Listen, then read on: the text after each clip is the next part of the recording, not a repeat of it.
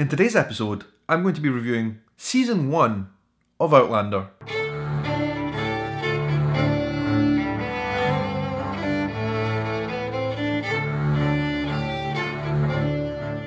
Hello guys, how's it going? I hope you're all well. Welcome to my vlog. My name is Shaun and I am a YouTube vlogger from Edinburgh in Scotland.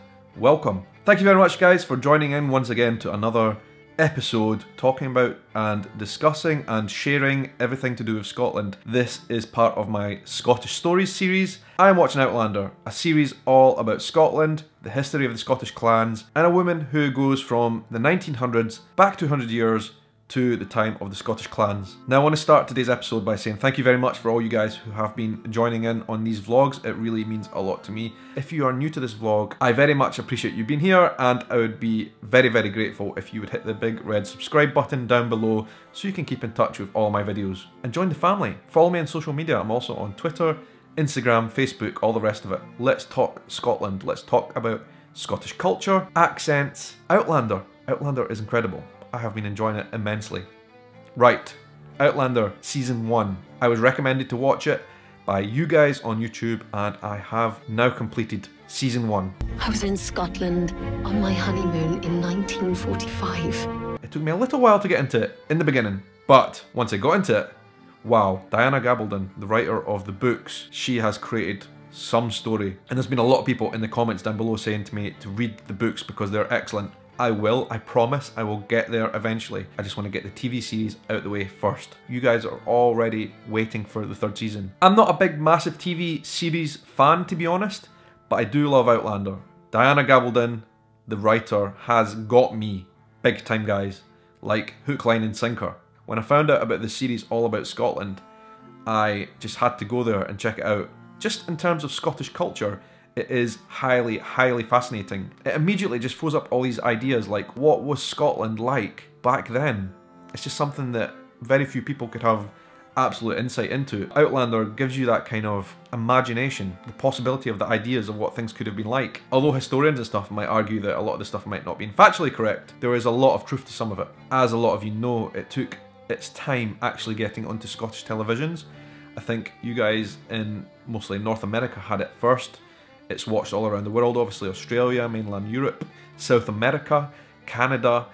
A lot of people have been watching Outlander, but in Scotland it has been slow. There's not as big a following in Scotland yet, but it is coming, be assured, since one of the main TV networks has recently picked it up, and that is why I've only just got around to finishing Season 1. Emotionally, it has been exhausting, it has been terrific. Like, what a ride. So in the review of the first season, I want to talk about 4 main themes that were quite relevant for me. The first theme is Scottish clans. Now, as I have explained to you guys, and a lot of people do not believe me when I say this, but Scottish clans, the system of clans, the history of the clans, what they were all about, what they meant to Scotland, has largely been ignored in Scottish classrooms. I knew very little basic facts about the Scottish clans, and I dare say that would have continued throughout my adult life. It doesn't matter if it wasn't all historically accurate, but what it has done is it has sparked an interest in Scottish clan culture, history, and what it meant for the makeup of the country and the political future of the country. So like, that is so important.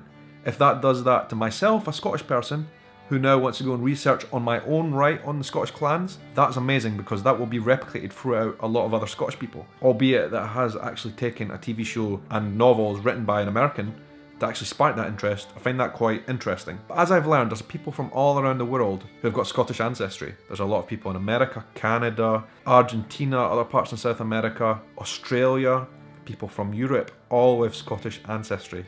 And that's fascinating to me. I want to connect with you guys and know more about you and your Scottish culture and history. And it's all been thanks to Outlander. Outlander has opened a whole new world for me. And I genuinely mean that when I say that. That is quite a big statement, but this is genuinely true. Outlander has changed my perspective and my knowledge of Scotland. A lot of the things I've seen in Outlander, I've done my own research into the facts. It has made me curious, so I will be eternally grateful for that fact. Any knowledge I gain on Scottish clan history and culture will have been thanks to that spark of interest from Outlander the series. And you know, a number of the things shown in Outlander have been actually quite true. The way the clans are made up, the chiefs, how they interact with each other. They had fights between them, they had different political loyalties. Some of the clans obviously supported the Stuart crown, and others backed the British monarch. So that was really interesting as well, you know, the fights the clans had between themselves. And also their cultures, you know, I think it's fascinating when we saw, for example, in the episode where they all came together for a big gathering and a party. Like, that would have been such an important part of clan life, when they came together, had their parties, had their big meals, and celebrated. Because, like, that's when people would have got together, met future partners, and got married. And in fact, I dare say those types of events would have been the main social events. So that was the first thing, the clans. A kind of glimpse of what clan life may have been like. The second thing I want to talk about in my review of the first season is the relationships. That is one of the main things that gets the story just in everybody's hearts. There's a lot of relationships throughout this series, throughout the story. Like the relationships between the people in the clans, the relationships between the main characters. Claire. Claire is the main character of Outlander. She obviously has relationships in the present time, not the present time, in the 1900s with her husband Frank, which is a crazy and interesting dynamic with the relationships she has when she goes back in time through the stones to the time of the Scottish clans. And obviously in the first episode we immediately know that her husband Frank's ancestor, Captain Jack Randall, is in the series. And obviously the difference between those two characters, Frank and Captain Jack Randall, same bloodline but two very different people. One of the things I was thinking throughout was, how will she now think of her husband Frank, given that he is of the same bloodline? That is an interesting complex. Like, would the bad genes of one person, the bad character, would that transfer down the lines? And obviously the big relationship of Outlander is between Claire and Jamie, the two heroes of the show. We love them both from the start. I think everybody does, but I think you love them even more as a couple, and also made us kind of cheer for their success. And of course, Jamie's relationship with his clan members, his family, who do not always like or trust Claire. But that's what the storyline is about, you know, basically Claire and Jamie, and how they will survive the future together. And that is something that we're obviously left wondering at the end, which will continue into series in the future. And obviously Sam Heughan playing Jamie, he is just such a heartthrob around the world. I don't know, maybe it could be the ginger, rugged Scotsman type of look that quite a few of us of the Scottish gene possess. It might also have something to do with her charming, soft Scottish accent.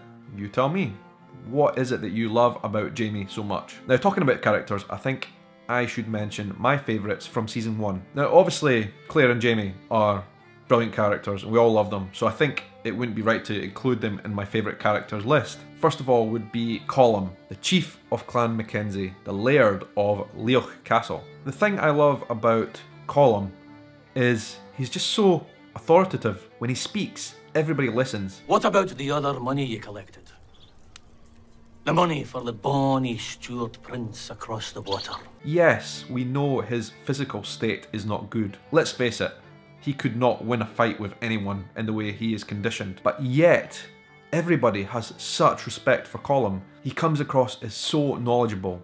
He is the elder of the clan and everybody looks up to him for guidance. And you can just see that his character is so powerful. When he gives orders, everybody listens. Like, it's just such a powerful figure in the series. I really like Colm, and it'll be interesting to see his dynamic going forward after season 1. Second character who I have come to really enjoy watching is Angus.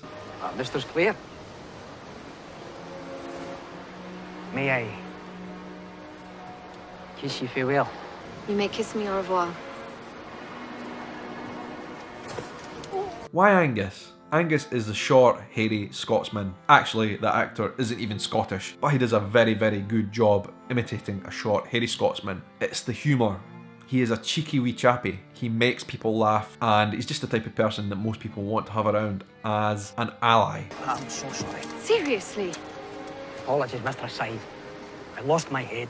Third character I really like, and this is going to surprise you, Black Jack Randall. Why? He's just, there's something about him that I can't figure out. He's just dark, mysterious, evil. The villain of the show. I mean, the first season of Outlander, and I dare say the whole series, would not be what it is without Black Jack Randall. He is the bad guy of the show, and bloody hell, he is bad. Really bad. Think about a bad person, an evil person, and then you have to go even beyond that to get anywhere close. But listen, that brings me on to the next theme. I want to talk about rape, a big part of season 1 of Outlander.